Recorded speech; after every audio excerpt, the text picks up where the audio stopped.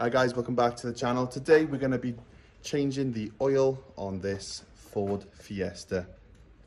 So I'm going to show you how you do that. Let's turn the camera around and I'll show you where to start. Okay, so here we are in front of the Ford Fiesta. If you're following the series, this is my brother's first car. So we're just getting it ready. So when he does pass his test, the car is ready to go. If you're interested in the story and how I ended up owning it, just check back a couple of videos and here's a little story to the car. Anyway, the first thing you want to do to change the oil and filter is jack up the car and put an axle stand underneath one of the sills. So I've done that already. Now we go underneath the car here, and then when we look up here, we have the oil pan. Now in front of the oil pan, we have the oil filter. So we're going to remove that by unscrewing it.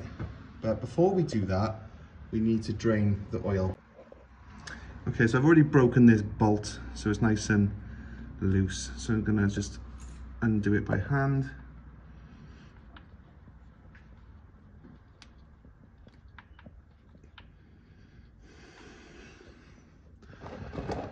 I don't know when this was last serviced, this car, because I never serviced it.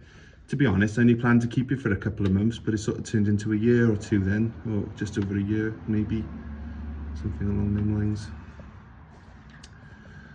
And then obviously now my brother's having it, so we're getting it in tip-top shape for him. So we're just going to quickly, and there she goes. So there we are, all that oil. Now I did heat it up before we started draining it, because I just find it drains faster firstly, and I like to think it keeps less of the old rubbish oil in there then. So we'll let all of that drain out. Okay, so now the oil's finished draining, we're going to torque up the sump plug, which I've just reinstalled. The torque spec is 28 Newton meters.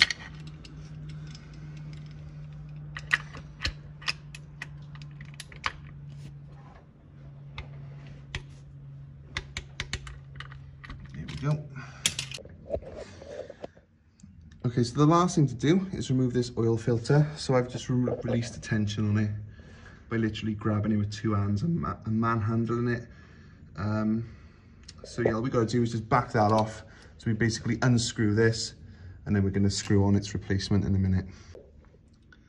So we got the old oil filter there, and the new one is here.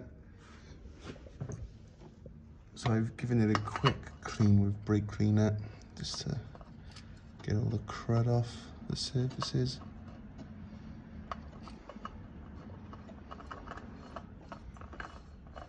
If this was an exotic car, I'd probably pre-fill the oil filter, but most people don't bother. I'll just crank it for a few seconds before I let it start. Right, so we're gonna just clean all this up now, and then all we got to do is take it off axle stands and put the oil back in. Okay, so we've taken the car off the axle stand now so that it's nice and level again. I've got a nice clean oil funnel there, which I've just cleaned out with brake cleaner, because we don't want any debris going back in the engine. And then here I've got the oil that is to go in the car. So I'm going to put about 3.5 litres of oil in, and then I'm going to check the quantity on the dipstick, and then I'll just work from there then.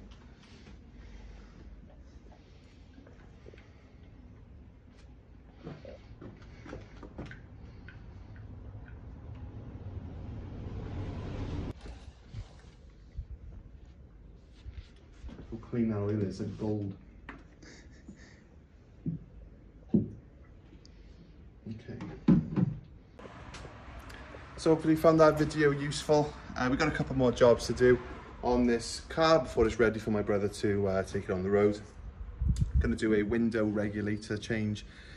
Got to fix a fault with the dashboard blower not working, and then we're going to do auxiliary belt and maybe timing belt. Depends how we feel. It's a big job, a timing belt, but it's probably time that it gets done. But anyway, that's for another video. So thanks for watching, and I'll see you in the next one. Cheers, guys.